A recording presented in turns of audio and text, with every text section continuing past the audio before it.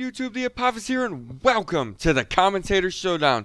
Yes, we've been waiting over a week now to get this on the road, ready to go. The anticipation's high, so let me explain what's going to happen.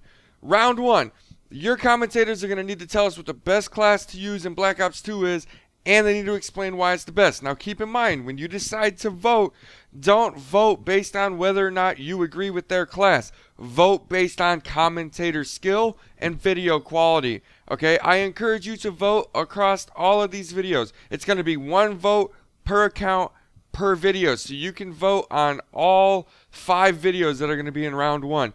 I encourage you to do that. These guys are going to need your help. Your votes count. So, in order to vote, all you got to do is drop it in the comments below who you think the better commentator was. Not whose class you thought was the best. Who was the better commentator. Alright guys, so without further ado, let's kick it. Are you a noob when it comes to Call of Duty Black Ops 2 creator class? Do you want stats like these? Do you want medals like these? Do you want to be Prestige Master? Do you want to get medals like these game after game? Would you like to be able to call in a swarm consistently? Would you like to have scores like these frequently?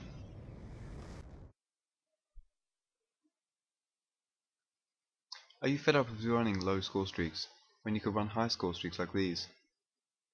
Why trust me? Well, I've got all the SMGs diamond, as you can see, so I've put a lot of effort into it. And this is just a quick little gameplay, quick swarm off at the start of the game. And as you can see, the gun of choice is an MSMC. I just want to show you how devastating this gun can be. As you know, it is the Mr. OP in this game. It is on par, in my opinion, it's on par with the PDW. Its mag size is average at about 35 rounds, and the rate of fire is around average for the SMGs. But the main thing that does make up for it is its immense damage. As you can see here, I'm just clearing out rooms, and it's just ridiculous how amazing this gun is at all ranges. So this, as you can see there, just picks off the guy at long range and picking off guys at all different ranges. It's really good at all ranges. It's just amazing up close, and if you throw a long barrel on, it's like an assault rifle. Seriously, it's for them my swarm kills me. And as you can see here, I'm just showing you the versatility of this gun. So it has, this is the second class I'm going to show you, and it's just showing you that you can be stealthy with it. Although I do think that the silencer does take away its I don't know, je ne sais quoi, if you will. And here you can see it's just its accuracy, and it has literally next to no recoil. I'm just absolutely wiping out kids. So here's the class on screen for you now. This is the first class, as you saw just there. This is the silencer with the fast mag. I've got flat jacket, hardline, scavenger, tac mask, C4, and the EMP grenades. Now I don't have much words to describe why I use these perks, so let me just show you some gameplay footage that I got explaining why. So this is to avoid the pesky explosions. Hardline, this is to get the score streaks a lot quicker. As you see, I'm getting swarm and dogs, and this feed right here wouldn't be without hardline. I probably wouldn't have got these score streaks.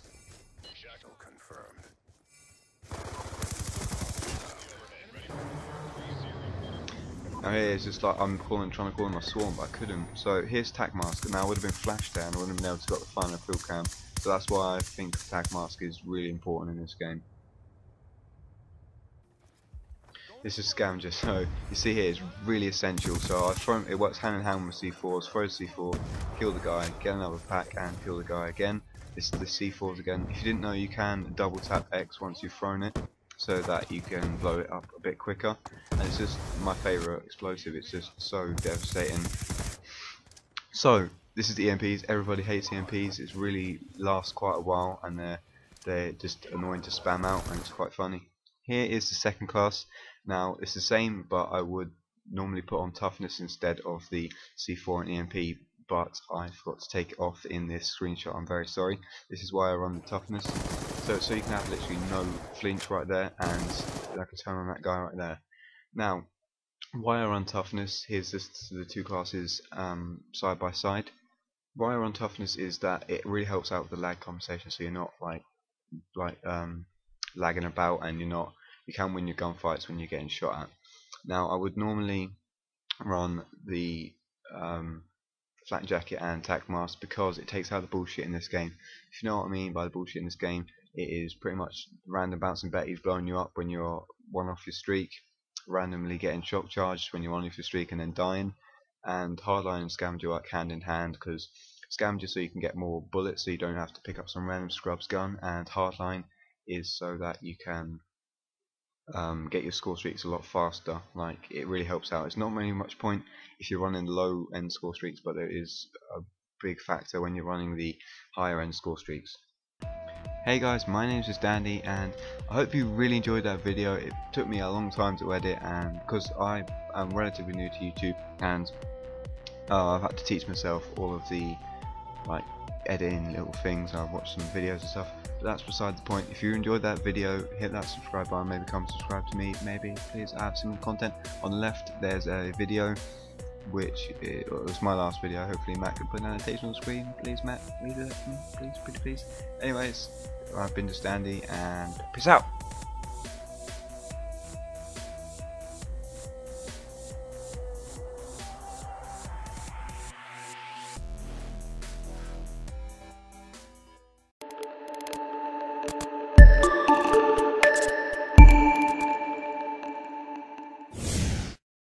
Hey guys, what is going on? It's Icon Nation here, and for those of you that don't know, this is my very first video in the Commentator Showdown challenge. I'm hoping to make it as far as I possibly can. So the prompt for our very first episode was create a 3 to 4 minute video containing the best class setup in Black Ops 2, and then why exactly you think it's the best setup.